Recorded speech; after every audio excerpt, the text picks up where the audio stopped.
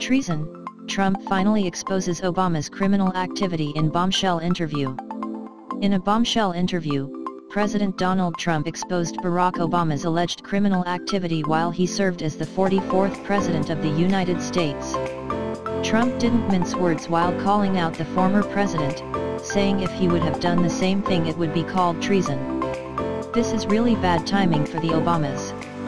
You don't want to miss this.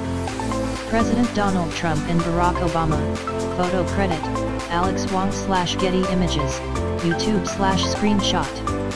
President Trump sat down with his former deputy campaign manager David Bossie and his former campaign manager Corey Lewandowski for their new book titled, Trump's Enemies, How the Deep State is Undermining the Presidency.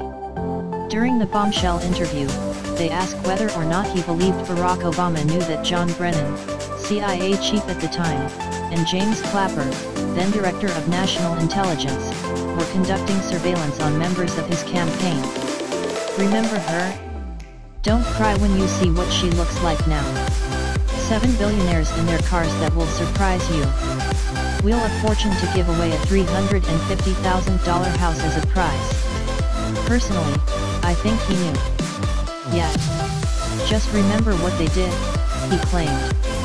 Let me put it this way, if the shoe were on the other foot, and the same thing happened to him, it would be treason and they'd be locked up for 100 years.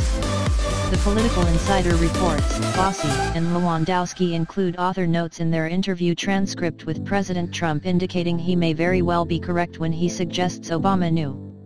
Of course, they are referring to Trump's infamous tweet which was met with extreme skepticism by the mainstream media.